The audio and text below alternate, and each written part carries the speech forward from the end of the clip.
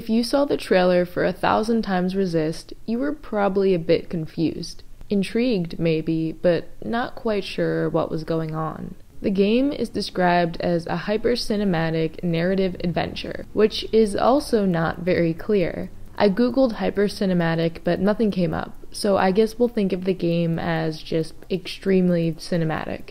But there does also seem to be a good bit of gameplay in 1000xRESIST, including dashing, jumping, and time stopping. This footage is from September 2020, so keep that in mind, but I think we just need to wait to find out more about the gameplay. But what I can give you more info on is the story. This comes directly from the game's Steam page. You are a clone. You live at the world's end. You worship the last surviving human, the All-Mother. When a dangerous rumor shatters your faith, you phase through time and memory to expose a 1000-year-old lie. Relive, reclaim, resist.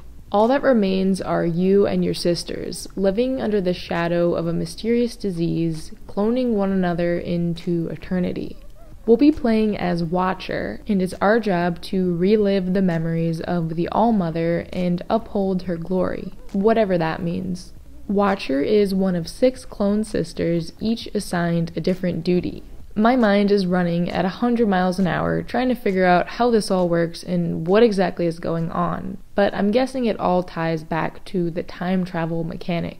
We see this really sleek-looking time index a few times in the trailer, which presumably lets us explore the same locations at different points in time, possibly going back an entire millennium to uncover the 1000-year-old lie that has supposedly shattered our world. Now, 1000xRESIST will feature a full voiceover, which I think will go a long way in helping to tell this mind-bending sci-fi story. The game also reminds me a bit of Tacoma, which sets you loose on an abandoned space station where it's your job to investigate what went wrong in the moments leading up to disaster. It's something about the sci-fi setting with these glowing people and the basic premise of uncovering a big old mystery somewhere in space. I'd recommend Tacoma if you're ever in the mood for a short story-based game. So, who's making 1000xRESIST? Sunset Visitor is a new independent studio based in Vancouver, Canada, and this is their first game. The team is mostly made up of Asian Canadian creators with a decade of experience in dance, theater, music, film, and visual arts, bringing their background in the experimental performing arts to interactive media.